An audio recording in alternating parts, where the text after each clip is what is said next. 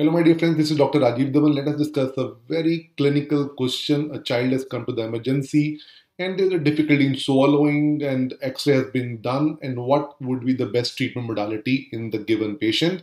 And this is a case of foreign body ingestion.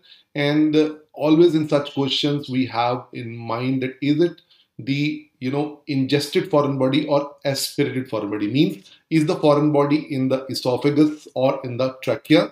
And for that, if you remember, we have always discussed in the class also a model of greedy piggy bank. In this greedy piggy bank, if you see over here, you have two holes over there. The front hole represents, of course, the trachea, because trachea diameter is anterior-posterior, the biggest diameter, and the back hole is for the esophagus. And esophagus, the largest diameter is side to side. Now, if this coin has to go through the esophagus, it has to go in this position, and if in this position you do the anterior posterior view of the x-ray, you'll be seeing the full coin.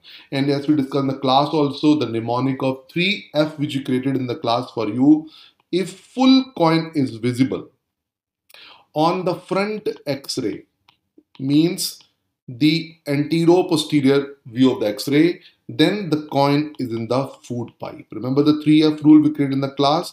If full coin is visible on the front x-ray, then the coin is in the food pipe, and this is indicated by this x-ray given in this MCQ also. So this is a case of ingested foreign body in which the foreign body is in the esophagus area, right at the cricopharyngeal sphincter area at the level of approximately C6 area. So in this case, you would need to do an esophagoscopy to remove it. The rigid esophagoscopy has to be done to remove this coin. There is no role of tracheostomy or Heimlich maneuver, because tracheostomy or Heimlich maneuver, these are meant for the airway foreign bodies, okay? Or and of course not bronchoscopy. There's no history of any cough over here, and there is no evidence of any bronchial foreign body. So answer to this question is C, esophagoscopy, particularly rigid esophagoscopy to remove the foreign body.